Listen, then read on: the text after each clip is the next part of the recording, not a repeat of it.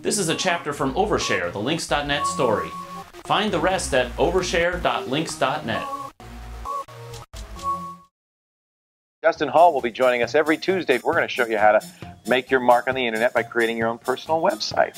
Who is Justin Hall and why is he noteworthy? Well, Justin Hall got pretty well known for publishing a couple of years ago a very strange homegrown webpage. I'm a 20-year-old guy. I can write about my life, and thousands of people will come and read it every day. This is really a revolution. In 1994, you helped make the web a collaborative medium. And I publish my life on the fucking internet, and it doesn't make people want to be with me. Hi, my name is Justin Hall, and I was one of the first people to publish my life on the internet. Today, so many of us feel compelled to share personal moments online.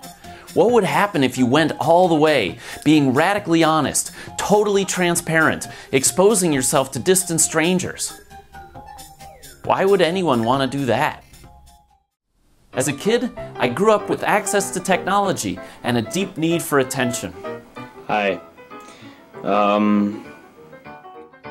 At home, I had a busy mom and an alcoholic dad.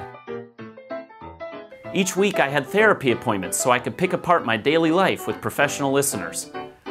Later, I would pick apart my daily life in public on the web. My need for attention and my coming of age somehow coincided with the dawn of participatory media online.